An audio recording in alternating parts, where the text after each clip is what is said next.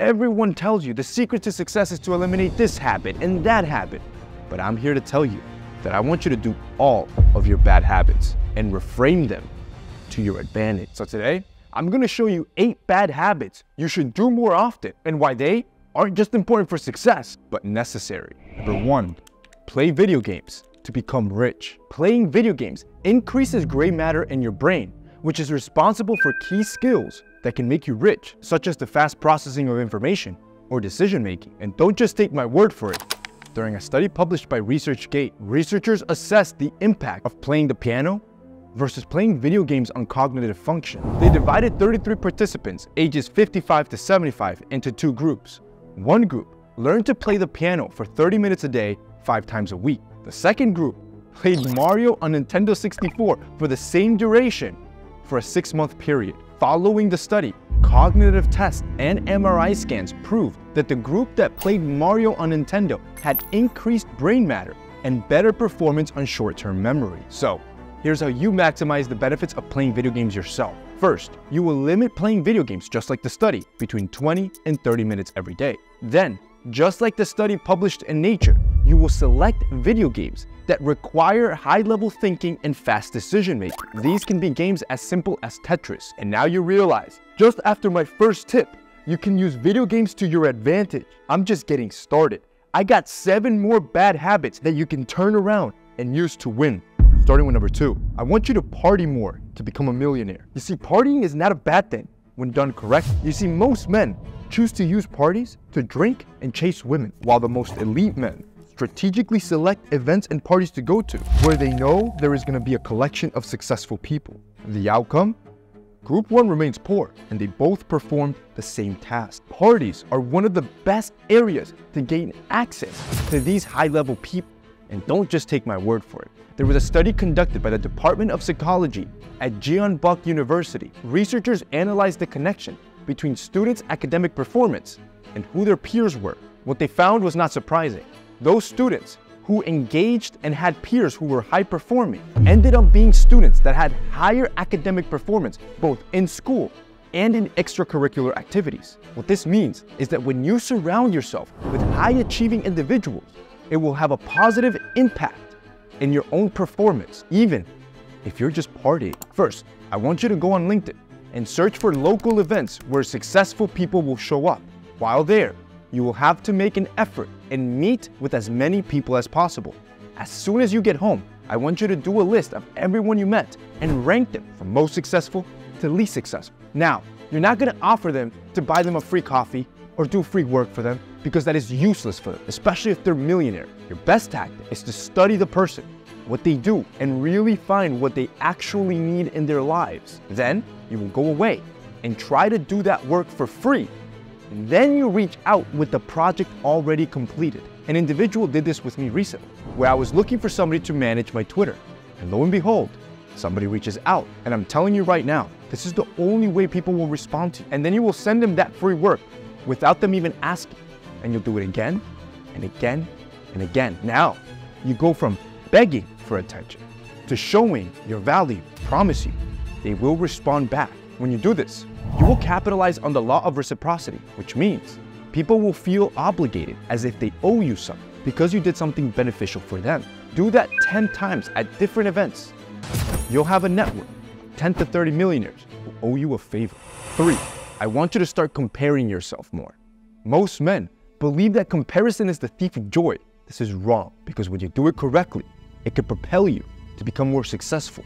This is due to the social comparison theory that states what you want to do is upward comparison versus something like downward comparison. Upward comparison states that meeting physical standards of those that you admire, that you look up to, motivates you to meet those standards and therefore makes you more confident. The key, therefore, is to stop comparing yourself to your friends around you and envy them. Instead, compare yourself to great men that you admire and would like to become. Then, you will use them as motivation to look better and be better. For example, say you wanted to look better. You will do upward comparison and find an individual that carries himself with confidence and looks like a male model. And when you do so, then you just need to find the products to get you there, so you yourself start looking better. For example, for myself, there's 3 go-to products I'll never leave the house with.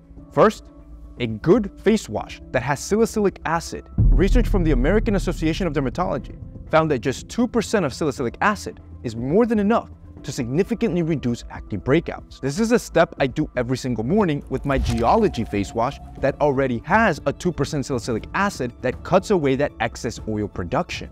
Next, a moisturizer, and specifically one that contains niacinamide, a skin moisturizing and anti-aging form of vitamin B. Why? Because it's been proven time and time again, for example in this study, which was a 12-week study with individuals that had an average age of 50. After using 5% niacinamide for 12 weeks, they saw a significant reduction in wrinkles, fine lines, and discoloration, making your skin look perfect. So right before stepping out, I always put on that Geology moisturizer to ensure that my skin's looking flawless. And lastly, prioritize eye care, as this is what people see first. Also the weakest area of your skin, which will wrinkle fast and age you quicker. Therefore, you want an eye cream that has some sort of retinol. You will apply this after applying your moisturizer every single morning. Geology's eye cream, which is a hydrating one, which is an anti-aging formulation, has retinol built in. The point is that when you start upward comparisons and you want to start looking better, you need to identify what is that person doing that's making him look so good, that's making him be better, and then you will replicate a similar routine for yourself. I'm not telling you to use the exact same products I use because my skin's different than yours. This is why I love Geology, because with Geology, you can go right now and take a skin quiz, see what your problems are, and they will help you solve this by creating a custom set specifically tailored for your needs. And to make it better, you get 70% off. Gotta make sure you don't spend too much money. So, if you guys wanna check out Geology, it'll be linked down below.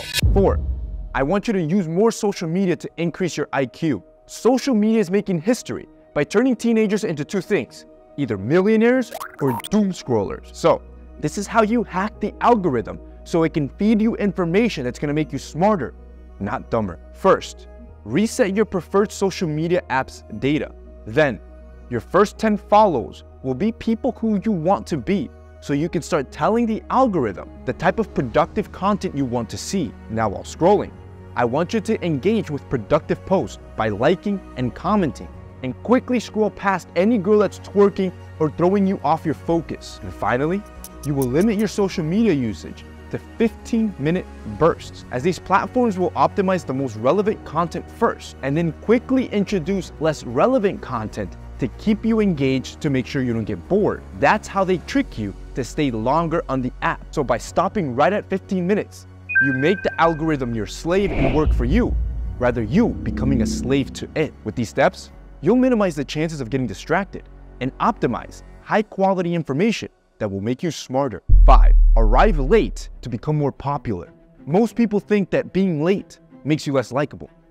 They're wrong, because being late will increase your sociometric status, which is the measurement of how much people like you. During a study published by Science Direct, researchers asked 100 females and 90 males with an average age of 38 to imagine that they were at college and that they were invited into a welcome party. The researchers then offered a few different scenarios of people arriving early, on time, and late. They then asked the participants to give their opinion of what they thought of each person. What the researchers found is that those that were in the late scenario were viewed as having a superior level of desirability and an increased sociometric status. So, this is how you use it to your advantage. When it comes to your first date, aim to arrive around 5 minutes late.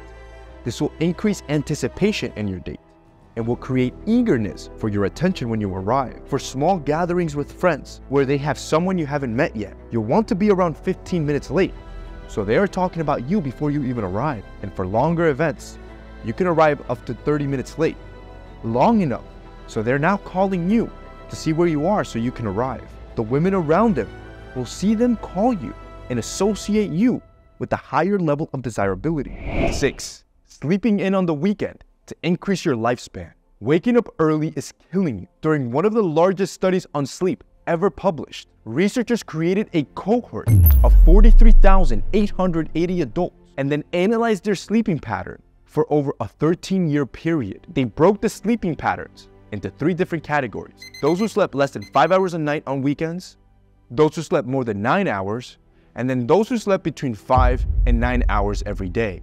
They found that those who slept less than 5 hours had a 52% higher mortality rate than those who slept more than 5 hours every night. But what was curious is that those who slept more than 9 hours every night had no difference in mortality than those who just slept more than 5 hours every night. This is why, I've told you before, you can do 18-hour days like I suggested for you in the Great Filter series. Sleep 5.5 hours, 6 hours, and still be able to function. But this also means you are allowed to sleep in on the weekends to make up for any rest that you need to cover. And by doing so, you can decrease mortality by up to 52%. Now, you've turned your bad gaming habits to supercharge your brain. You've leveraged partying to learn how to network. You've learned how to compare yourself to others in a healthy and motivational way. You've tricked your social media to just deliver you knowledge and value. You've used your tardiness to increase your sociometric status. And now, you've even reduced your mortality rate by sleeping in. But the two worst habits that everyone tells you to stop, but instead, you should turn around and use to your advantage, still remain. Which takes me to number 7. Use movies to reach the top 1%. Everyone thinks that spending hours on Netflix is a bad thing. Here's how you use it to your advantage.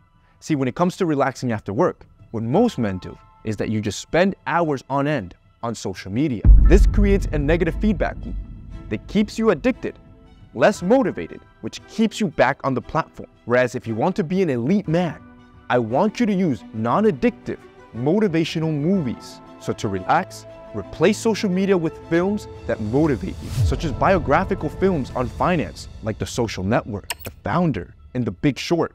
All 3 movies I recommend anyone that wants to crush it in business. You'll be ready for the most powerful habit that everyone thinks is a bad thing, but I'm gonna show you how to use it to your advantage. Number 8, use Tinder to overcome your fear of women. Exposure therapy involves overcoming a fear by repeatedly facing that fear in a controlled environment. And according to research from the American Psychology Association, it has been scientifically proven to help eliminate fear and anxiety. And what is the biggest fear that men have? Talking to women. According to data, 75% of men report being too afraid of approaching a woman. So here's how you're gonna use your habit of swiping on Tinder as exposure therapy to eliminate your fear of women. First, you will use Tinder as you normally do. You will swipe with as many people as possible to increase your matches. Then, your challenge is that you will ask every single one of them for their number or to go on a date in a very unique way. You cannot use the same line. The key is to experience rejection as often as you can so you can stop associating your value with the opinions of the opposite sex. You will then reframe your rejection as a method to improving your strengths and not as weakness. And as you try different lines, you will start seeing what works and what doesn't work. And you will no longer be afraid to talk to women and take risks. By doing this, along with every other bad habit people tell you to stop, you will instead keep doing them, but use them to your advantage. If you want to continue to level up, I'm going to leave you 2 more videos here that you can watch. See you next time.